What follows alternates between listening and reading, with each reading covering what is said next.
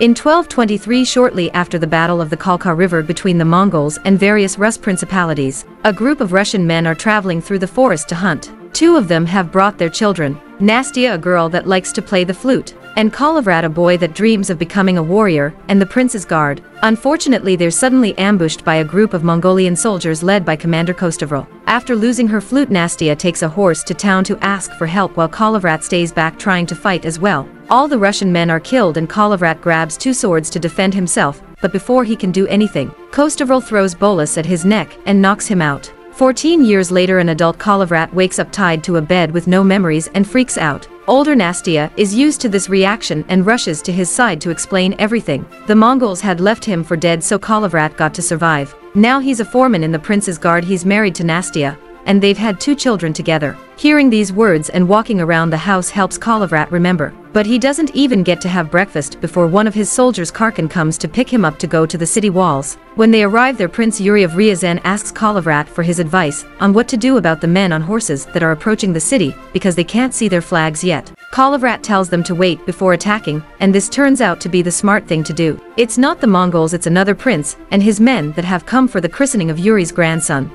Afterward, Kolovrat takes over the training of the soldiers.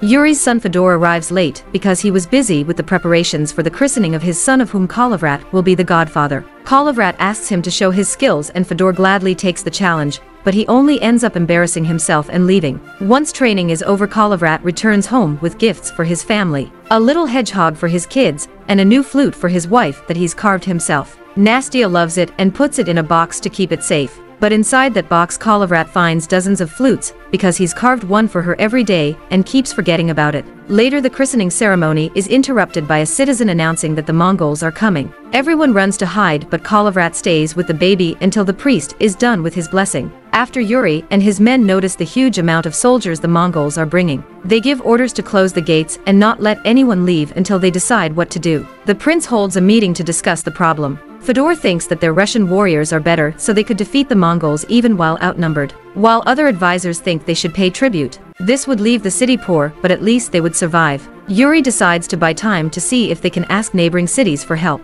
So he wants Fedor to take the best guards and go negotiate with the Mongols. Meanwhile, Kolovrat leaves the meeting in the middle of it to check the state of the city, where everyone is panicking and running to find shelter. He bumps into a medicine man called Zahar that begs Kolovrat to allow him to go out in exchange for potions, but Kolovrat reminds him that the city is surrounded and there's no escape. Afterward, he returns home only to find Yuri there with an order. Kolovrat must gather his men and go with Fedor to see the Mongols. Kolovrat doesn't think it's a good idea because of his memory issues, and Nastya agrees with him, breaking down into tears and begging the prince to reconsider. However, Kolovrat is the man Yuri trusts the most, so he doesn't change his mind. The soldiers gather near the gates to get going. Karkin is going as well, and since they'll need a translator, Kolovrat chooses Zahar to come too because he understands the Mongols' language. Still worried about her husband, Nastya brings over their maid Lada, who just learned how to help Kolovrat in the mornings, so she can go with him while Nastya stays home with the kids. Once their wagon is loaded with riches, the group takes off and travels to the Mongolian camp, where they're directed to the tent of their leader Evpaty Khan, grandson of Genghis Khan. Their offerings are well received, so they're invited to sit and share some drinks, and they take the chance to ask the Mongols what they want. Evpaty Khan says he wants nothing, and the Russians came uninvited. But he's curious about their people, so he'll have Ryazan as his first Russian city. Every man that kneels to Evpaty Khan will be well fed. But Fedor replies by saying he wants to see Evpaty Khan kneel instead. This is taken as an insult, so Kolovrat stands up and comes in Fedor's defense, announcing their city will only be taken over their dead bodies. Evpaty Khan claims he'll never kneel for anyone, but he respects Kolovrat's guts. So he gives him a talisman with a letter of transit. This letter allows a person to walk through enemy territory without being attacked or harassed.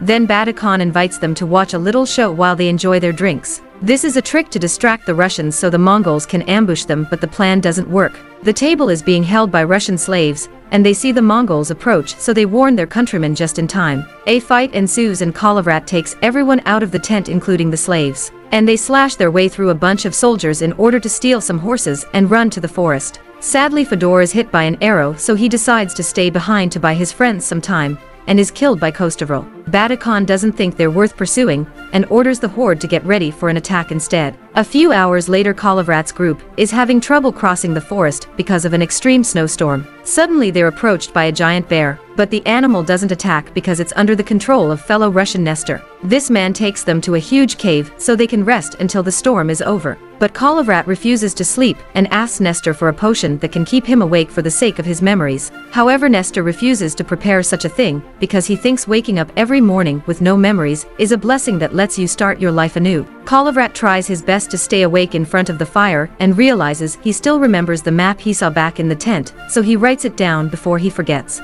Once the weather calms down, the group leaves, leaving Nestor behind in his cave. However, by the time they return to Ryazan, it's too late. The Mongols have already destroyed the city.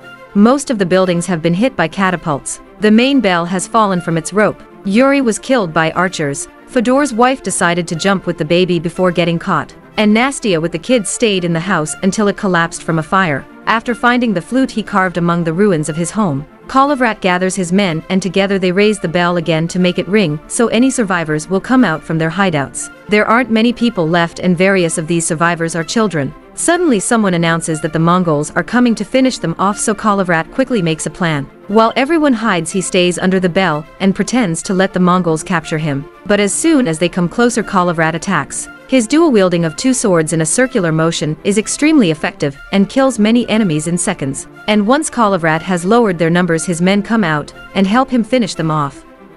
Now that the fight is over, Kolovrat comes up with a plan. He sends 3 messengers to warn the neighboring cities and ask for their help. And the children will be sent to hide in Nestor's cave. Kolovrat and the soldiers will try to make the horde turn around and keep them distracted. They only need to figure a way to do that. Thankfully, Zahar has an idea. He prepares a special potion that they pour into the water the Mongols are drinking from, making them all sick. To make sure they get the message, Kolovrat tears off part of the letter of transit and ties it to an arrow that he shoots at the camp for Kostovril to find.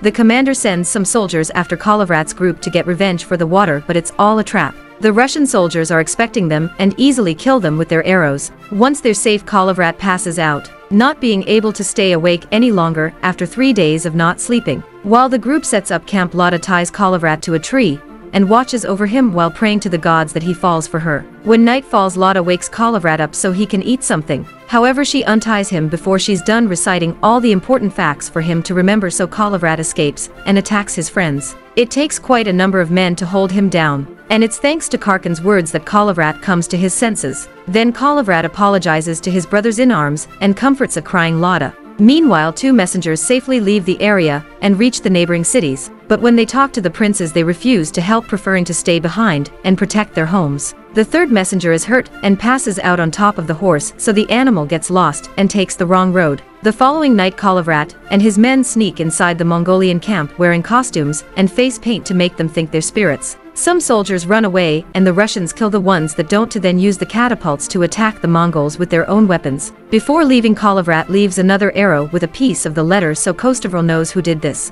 As revenge, the Mongols capture the lost messenger to torture him. Kolovrat and his men hide in the forest and go to sleep early, confident that they'll get help in the morning. Lada tries to lay down next to Kolovrat, unaware he's awake. So when he turns to look at her, she thinks he's waking up and begins reciting the memories. This includes pretending to be Nastya, but Kolovrat calls out her lie before hugging her and reminding her she's all he's got left from home. When morning comes, Kolovrat goes deeper into the forest to check some weird noises, unaware that Lada is following him. That's how he finds the 3rd messenger's dead body, which was left there as a trap. Now Kolovrat finds himself surrounded by Mongols. While Lada runs back to camp to ask for help, Kostovril watches with how Kolovrat fights all the soldiers on his own as a snowstorm begins blowing around him. The commander tries to stop him with his bolus like he did years ago, but this time Kolovrat stops them with his sword. As the storm gets worse, Nestor and the bear arrive, killing a bunch of Mongols and scaring the survivors away. When the soldiers return to their camp, they tell terrifying stories of what they just saw. Kostovril hadn't believed the trick of the spirits, but now he's seen Kolovrat command a storm and a bear, he's starting to believe as well. Evpaty Khan is disappointed by his men for believing such things and orders his army to turn around, determined to find a way to prove there's nothing magical about this war. Back to the Russians, Nestor frees the bear and joins Kolovrat's army. He's also brought a few men with him from nearby villages. The group celebrates when Karkin returns with some good news. Just like they planned, the Mongols are turning around and following them instead of going after the other cities. There's only one problem left. The sleigh full of children Nestor had been taken care of in his cave. Following Zahar's idea, Kolovrat decides that the group will stay behind and hold the line while Karkin takes Lada and the children to the river. There they can host the sail on the sleigh and travel faster than any horse. This way the survivors can rebuild a new Ryazan in the future. After the sleigh leaves, the men begin working on various traps and wait at the top of a hill for the Mongols to arrive. When Batykan finally gets there, he brings an immense army with him and wastes no time in sending some men after the Russians. This first attack fails because the soldiers fall for the traps and the archers, which make it difficult for the Mongols to climb up the hill. Meanwhile, Karkin finds the road blocked, so he frees the horse and asks Lada and the kids to help him push the sleigh through. The battle at the hill continues. The Mongols shoot their arrows too, and after taking down a few Russians, they finally climb up and begin fighting Kolovrat's men hand to hand. Nestor and Zahar die while Kostovril comes for their leader, but Kolovrat easily defeats him with a clean cut of his two swords. The Mongols still outnumber them though, so the Russian soldiers slowly fall one by one, but at least they protect the hilltop long enough for Karkin to reach the river. However, he finds a little problem. The knot around the sail is frozen, and they don't have any fire. Lada makes the kids breathe over the frost, which frees the rope and allows them to release the sail, so now they can escape safely. With only a few men left, Kolovrat defeats the remaining Mongols at the top of the hill and puts up his flag. Batykan feels like they're being ridiculed and sends a messenger to find out what the Russians want. But Kolovrat gives him back the same words they received a few days ago. They want nothing, and the Mongols came here uninvited. As a furious Batykan orders his men to fire the catapults. Kolovrat notices the sleigh sail at the river, celebrating the survivors have managed to escape right before he's knocked out by a rock. When he wakes up seconds later, Kolovrat has all his memories but finds all his men dead. As a last honorable move, he goes down the hill, protecting himself from any attack by showing the talisman. Kolovrat falls to the ground and tells Batykan one day his people will have their revenge, then drops the talisman on the snow, asking the Mongolian leader to take it back. Batykan does as asked, and Kolovrat smirks, pointing out he did make Batykan kneel for him after all before dying. Batykan is impressed by Kolovrat's heroics, saying this would be the warrior he trusted the most if he were one of his, then asks his men to give him a hero's burial. 5 years later, Karkin is the leader of the Novgorod Vladimir army. He inspires his men by reminding them of Kolovrat's sacrifice and noble fight before guiding them into what would become known as the Battle on the Ice. Thanks for your interest and watching.